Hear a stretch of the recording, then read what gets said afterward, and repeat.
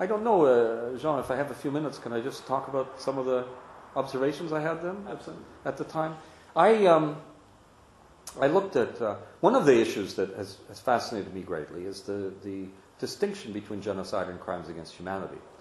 Because both of those concepts actually emerged at about the same time during the mid-1940s. Crimes against humanity, the term was, of course, used really for the first time in a legal sense in the Charter of the Nuremberg Tribunal, which was adopted in August of 1945, and then was the basis of only one trial, the International Military Tribunal trial, the Great Trial at Nuremberg. And just about the same time, the word genocide started to circulate. It had been invented by a Polish Jewish law professor who had fled Europe and was then at, I think, first at Duke University in North Carolina and then at Yale in Connecticut. And he wrote a book called Axis Rule in Occupied Europe. His name was Raphael Lemkin, and he wrote this book. And there's a chapter in there called Genocide. And he said, we need a new crime. He was talking about international criminal law, and Lemkin was, amongst other things, a real pioneer in the discipline of international criminal law. So you have these two concepts floating around at about the same time, and at Nuremberg they decide to go with crimes against humanity rather than the term genocide. The word was used a couple of times by the prosecutor, but it doesn't appear in the judgment. And yet we're really talking about the same event. We're talking about the Holocaust when they talk about crimes against humanity. There are some other little pieces, you could say, of crimes against humanity, like the T4 euthanasia program and things like that. But really the core of it is the persecution of the Jews in Germany, essentially, because the persecution of Jews in occupied territories was already covered by international law, by the Hague Convention and by customary law as citizens in occupied territories. So, and of course, this was the problem they were trying to get at. In 1944, the Allies organized, or late 43, organized something called the United Nations War Crimes Commission. And it was to do, initially, I think the intent was to do exactly what the name suggests, to investigate war crimes, as they were traditionally meant or conceived of at the time. And when they started meeting, this body in London, NGOs started pressuring them, mainly Jewish NGOs, came to them and said, well, what are you going to do about the persecution of the Jews in Germany? And the answer from the senior lawyers of the Allies, particularly from the British and the Americans, was, that's not covered by international law. We're not going to do anything. This is about war crimes. And what were war crimes? They were prisoner of war, abuse of prisoners of war, using submarines, sinking hospital ships, and various forms of abuse against civilians in occupied territories. That was the way they saw it. But over the course of the year and into 1945, there emerged greater support for the idea that they should also prosecute what they were then calling persecutions, deportations, and atrocities. That was the term. They hadn't yet given it a catchier name. And in the first draft, I checked this recently for a lecture I was giving, the first draft of the Nuremberg Charter, which was done by the Americans, this didn't appear. The Americans had gone back to really the classic war crimes concept, plus something else they were introducing, which was the crime of aggression or crimes against peace.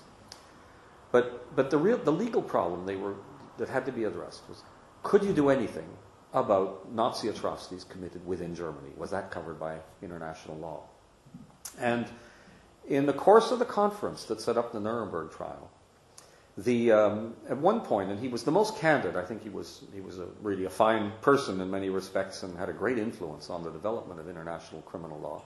Justice Jackson, who had left the U.S. Supreme Court to come and really construct the Nuremberg process. He was in the drafting of the Nuremberg Charter, and then he went on to be the chief prosecutor at Nuremberg. And Jackson says, he said, we have trouble with this concept of persecutions, atrocities, and deportations, because he said, we have cases in our own country of persecution of minorities, and we don't want to be held accountable at international law for that. And I think he was being very candid, and he was saying what the others around the table, and then you only had the other three great powers, the Soviets, the British, and the French, and they wouldn't say it. because he was an American and he was a Democrat and he could say what was on his mind. But obviously the British are thinking, oh my God, you're right. What about India and Nigeria and Jamaica and Cyprus and Aden and you name it? And the French are thinking about Indochina and about Congo and about Algeria, and the Russians are thinking, about Chechnya and about all the other problem areas within the Soviet Union. And so Jackson says, the only way we'll agree to prosecute Nazi atrocities committed against German nationals, that is within Germany, to consider that that's captured by international law, is if we can associate it with an aggressive war. And that's what international criminal lawyers now call the nexus of crimes against humanity. And they put that in to the definition. There's some debate about whether that was just a one-off, whether that was really the state of customary international law at the time. And some have said, well, but customary international law at the time didn't recognize the nexus. But I don't think that's a correct view because, well, first of all, there was no practice. There was no customary international law of crimes against humanity at the time. We have moral values, and we could say that what we call crimes against humanity were evil, bad things, but there was no law of crimes against humanity. So I don't think it's accurate to speak of that. And 5 years later, the UN General Assembly adopted its resolution on the principles of international law, and they called it Principles of International Law in the Nuremberg Charter and the Nuremberg Judgment, and it was a General Assembly resolution, and it says quite clearly that crimes against humanity have to be committed in association with either war crimes or crimes against peace. So they put the nexus in, and I think I can understand perfectly why they put it in, for the reasons that Justice Jackson explained. That was confirmed by the judgment of the Nuremberg Tribunal. So although the great judgment of the International Military Tribunal talks at some length about the atrocities committed by the Nazis prior to the outbreak of the war, nobody is found guilty for any crime committed prior to the 1st of September 1939, which is when the war breaks out. Well, and now I'm getting to the genocide part of it. What happened subsequently is a few weeks after the Nuremberg judgment, which was issued on the 30th of September and the 1st of October of 1946, the General Assembly of the United Nations is meeting for the very first time. It's meeting in London that year. And some other countries, not the great powers, but what we would later call third world countries. India wasn't even an independent state at the time, but it was a UN member. India, Cuba, Panama, and Saudi Arabia come to the United Nations and they say, we're unhappy with this concept of crimes against humanity because it doesn't acknowledge the fact that atrocities, persecutions, and deportations can be committed in peacetime. They're very dissatisfied with the so-called nexus linking crimes against humanity to armed conflict. And I can understand that too, because they see themselves on the receiving end. We're still in a kind of a colonial and a colonized logic. This is the 1940s. And they see themselves as the third world being on the receiving end of the great powers, and they want international criminal law to protect them. So they say, let's set aside crimes against humanity. We're not going to be able to do anything with that. That's already been a bit cast in stone at Nuremberg. And let's develop another concept. And they say it should be called genocide. And their draft resolution to the General Assembly says genocide. They define it, and they say it must be defined as a crime that can be committed in peacetime as well as in wartime. And that is confirmed in the Genocide Convention. Of course, there's a price to pay for it. The definition of genocide, in terms of the scope of the acts covered, is considerably narrower than crimes against humanity. And over the next 40 years or so, until I go to Rwanda in 1993, and then the year or two that follows, you have an uneasy relationship between genocide and crimes against humanity. Crimes against humanity able to cover a much broader range of acts of persecution, but limited by the nexus. That's being debated. It'll be debated now before the Cambodia Tribunal as to whether we know it was there in 1945. Was it there in 1975? We don't know. And genocide, on the other hand, which is, the classic now human rights crime. It can be committed in peacetime by a state within its own borders, and it amounts to the destruction of what we would call a national minority or an ethnic minority. It's a human rights crime, and it's subject to international criminal law, according to the convention. Of course, what happens then is quite dramatic. I'm talking now the 1990s. The International Criminal Tribunal for the former Yugoslavia, in its first judgment, comes along and says, well, there's no longer a nexus with armed conflict and crimes against humanity. That's disappeared. And they also, by the way, clarify this point that I referred to that arose on our mission in 1993. They say, and war crimes can be committed in an internal armed conflict as well as an international armed conflict. So what happens in the mid-90s is that there's a dramatic change in international criminal law in terms of the concepts of these crimes. My take on that, and at the time I'm writing my book on genocide, is that now that crimes against humanity can be committed in peacetime, the difficulties that led to the creation of the concept of genocide, the problem, no longer exists. So that it allows genocide to, instead of constantly being pressured as a concept to be enlarged and to be stretched to cover a much broader range of atrocities, which it had to do between 1948 and the 1990s, precisely because crimes against humanity had this fatal defect of the nexus with armed conflict.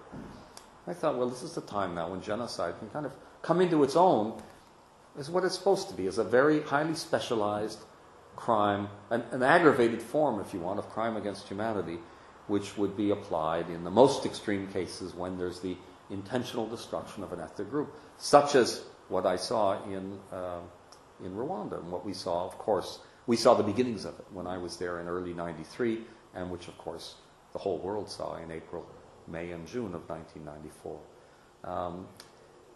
But the law, I would say, has not insisted upon that. There are some judgments from the International Criminal Tribunal for the former Yugoslavia that talk about genocide being a unique crime, or sometimes they call it the crime of crimes. But there are other tendencies in the case law to broaden out genocide. I, for example, was always skeptical about applying the concept of genocide to the conflict in the former Yugoslavia, which I thought the ethnic cleansing, which clearly took place in the former Yugoslavia, was much more appropriately described by crimes against humanity than by the crime of genocide. And of course, again, the judgments of the Yugoslavia Tribunal have been, I think, confused in this respect. Confused, or, well, several of them have acquitted people of genocide in cases dealing with the camps, in cases dealing with the ethnic cleansing that took place from 1992 to 1995. Of course, they then shifted gears and they said, yes, but the Srebrenica massacre of 1995, that was a genocide, but it was kind of a mini genocide, or a micro genocide, if you will, because what we were really looking for was a pattern, was a state policy of committing genocide, and the case law of the Yugoslavia Tribunal has tended to suggest that there wasn't such a pattern, and they even say in the judgment that talks about Srebrenica that there's not enough evidence that there was a plan to commit genocide, but that in the final days before the massacre at Srebrenica, a genocidal plan emerged, which is, which tends to undermine the idea that there was some broader plan. I mean, we look at Nazi Germany and we see the plan going right back to, Hitler's dreams while he was in prison in 1924. So this is some of the development in that law, and there's still more to come, because after the judgment on Srebrenica, that was in April of 2004, which was supposed to clarify, this was from the appeals chamber, so, an appeals chamber is supposed to clarify some of the uncertainty. But since then, there have been two judgments on genocide by the trial chambers, and they go in opposite directions. One of them follows the dissenting judge, Judge Shahabuddin, and the other, this is the Brajanan decision, tends to go in the sort of the narrower, more conservative view of it. It would have been my preference, I suppose. And now we have this interview. I don't know if I'm supposed to say when the interview is taking place, but we're here at the beginning of February of 2006, and in about 2 weeks, the International Court of Justice is going to begin its hearings in a case that was actually filed in 1993, some 13 years ago, by Bosnia against Yugoslavia, based on